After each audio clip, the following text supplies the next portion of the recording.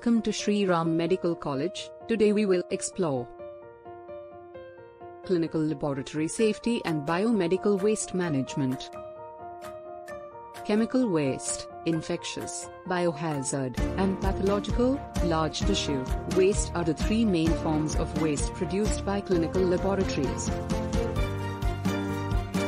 Proper disposal methods and environmentally sound procedures for dealing with laboratory wastes are detailed here. In the healthcare industry, red bag waste refers to biohazardous infectious waste. Blood, laboratory waste, and other body fluids that must adhere to specific regulations can all go into the red bag.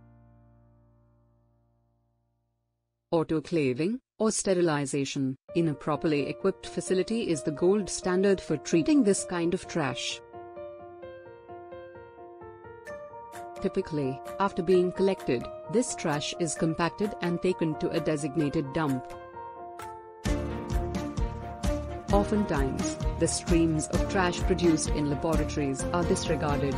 After all, the money for trash removal doesn't come straight out of the lab's coffers, does it? A sophisticated process for disposing of numerous waste streams inside the laboratory setting has replaced what was once a straightforward approach to dispose of blood and body fluids. Fluid blood or bulk body fluids, human-generated albumin, and other human body fluids are examples of common red bag wastes in a laboratory.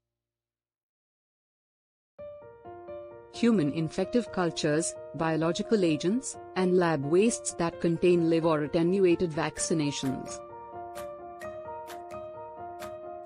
Chemical, infectious, radioactive, restricted substances, pharmaceutical, multi-hazardous, sharps, and non-hazardous trash are all types of garbage that can be found in landfills. Unique qualities and procedures are needed to eradicate each.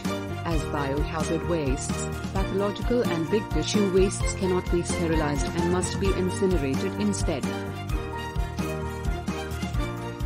This trash, indicated by yellow bags, will typically be handled by the same disposal service as your red bags. Pathological trash, which includes discarded human tissues and body parts from unintentional removal, surgical procedures, and autopsies, belongs in the yellow bag. And to clarify, when we talk about animal waste, we mean the remains, organs, and blood drawn from animals that were deliberately and purposefully subjected to human infecting substances. While not all laboratories produce pathological waste, it is important to remember to use yellow bags instead of red ones if your facility deals with human or animal tissues. The best strategy will be one that can be implemented within the constraints of the facility and will satisfy all applicable regulations, as well as reducing liability and costs. The waste management plans and goals should be to ensure the safety of the facility's workers and patients, as well as the surrounding area. In order to begin crafting a waste management plan, it is necessary to conduct a thorough audit of the laboratory.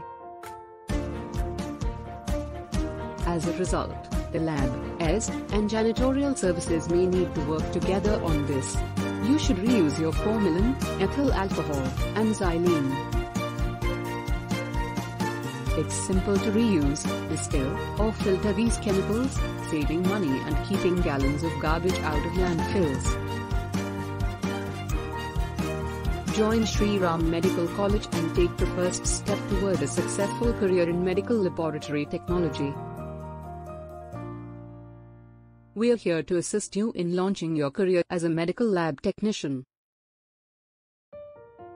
Call us at 9968193009 for more information about our program or to submit an application right away.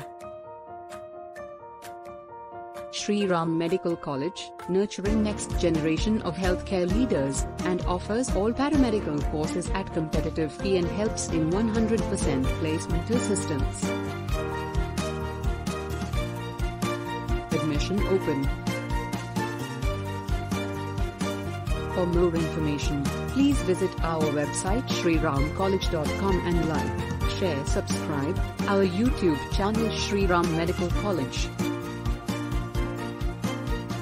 Good luck, goodbye.